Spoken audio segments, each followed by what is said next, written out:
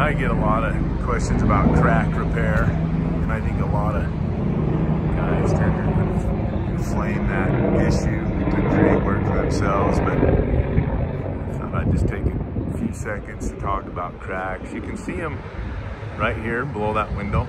There's some cracks in the stucco, and they're not great to have. They're a cosmetic issue, but you can see where someone's gone in and they don't want to fix them correctly. They want to seal them up, and you can see what that looks like when they do that. It's worse looking than having a crack there, you know.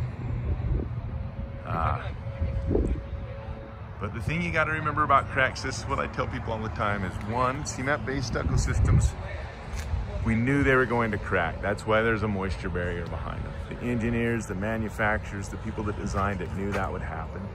There's provisions to manage the water that gets in through cracks. If they get too big, then you got to deal with them.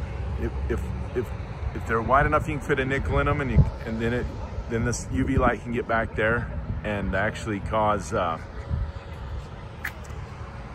moisture barrier to break down, and then you have water getting in. And more water does get in because of the cracks, but if the moisture barrier is done correctly, you should be all right.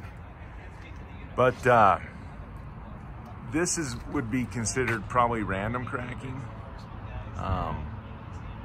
and would be considered normal. And they should have that's what was going on here, and they should have left well enough alone, or they should have done it right.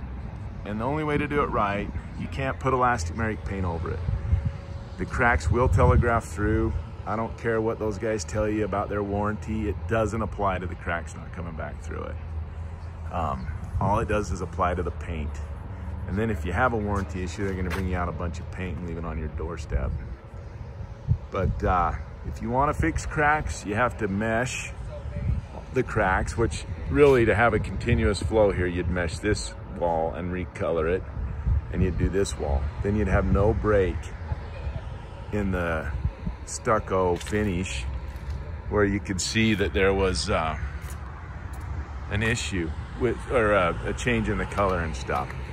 So now these buildings have a few issues, and some of when you start seeing isolated staining and cracking, then you got to be careful. But just not saying a crack's a problem. There are indications, you know, that a crack is a problem, like staining and cracking, isolated staining and cracking. But you also need to be able to save yourself a lot of money by distinguishing what cracks are okay. So just thought I'd put that out there.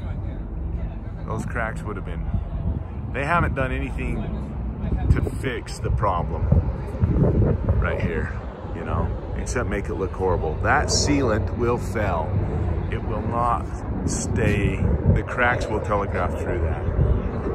So they haven't done anything to fix the problem. And short of meshing and skimming and recoating the entire wall, you won't fix the problem. And before you even do that, you want to, if there is a problem, you want to fix it. If it's something that's causing the cracks, you want to fix that problem.